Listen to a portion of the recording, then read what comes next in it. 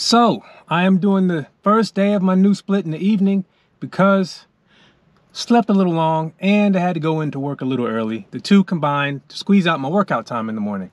But I'm still gonna get it in. It's already a lot more crowded in the evening than I'm used to, but I gotta go get it. So I'll let you know how it goes.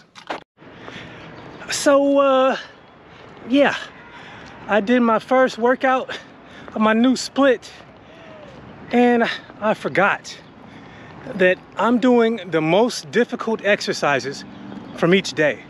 So I did squats, lunges, shoulder press. I did incline bench this time because the flat benches were taken. I did barbell rows and wide grip pull-ups.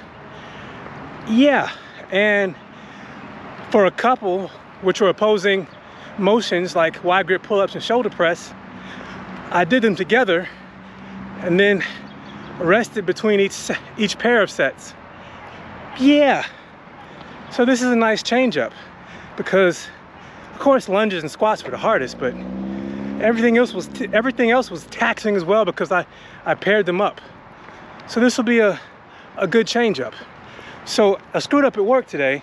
Well, screwed up at work months ago by not deleting two little characters off my calendar to indicate whether an event was happening at the lab or not. So I had the two question marks still in the calendar, so in my mind the party that wanted to come use the facility hadn't responded to me, but they had. I had the receipts, I had the emails. I just forgot to delete the two question marks. So that's what threw off my morning. But other than that, it was a productive day.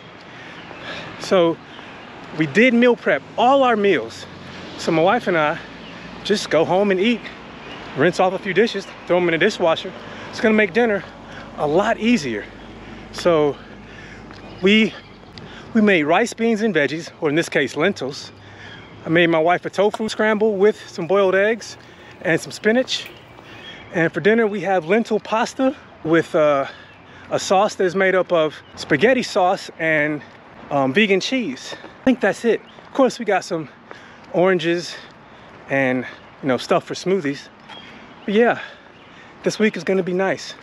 So I hope you guys had a good Monday, and until tomorrow, y'all take care.